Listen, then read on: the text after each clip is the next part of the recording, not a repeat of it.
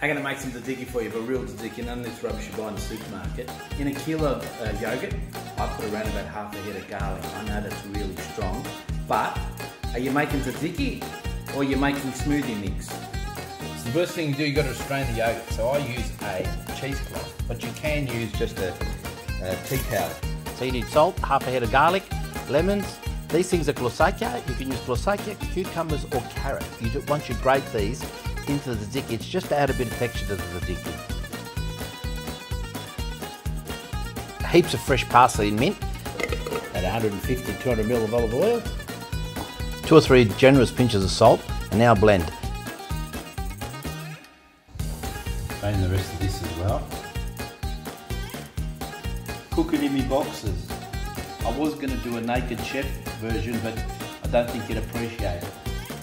Put it all in a bowl and mix it well.